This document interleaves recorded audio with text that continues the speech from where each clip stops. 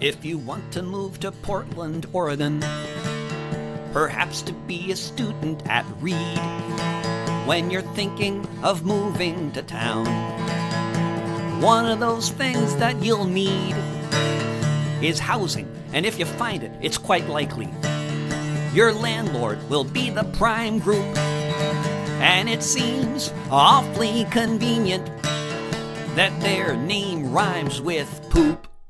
Prime Group owns thousands of properties all across the USA. The company is worth $7 billion. They got really rich by way of renting to folks like us by charging the market rate.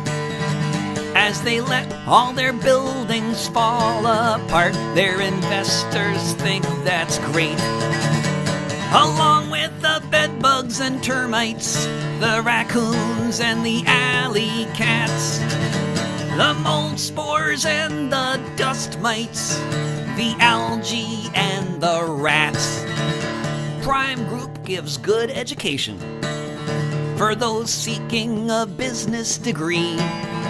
They can demonstrate in the real world how great is the market that's free, how much money there is to be made when the fines are always so small. The inspectors will go away quickly if they ever come at all.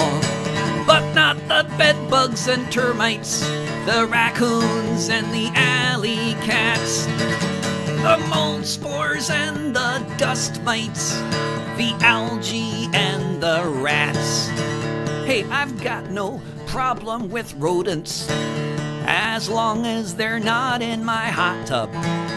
The problem I have is with slumlords, that's the rub. If I have learned anything from my time living round here, we need a tenants union. For sure, that much is clear. To keep out the bedbugs and termites, the raccoons and the alley cats, the mold spores and the dust mites, the algae and the rats. To keep out the bedbugs and termites, the raccoons and the alley cats, the mold spores and the dust mites, the algae and the rats.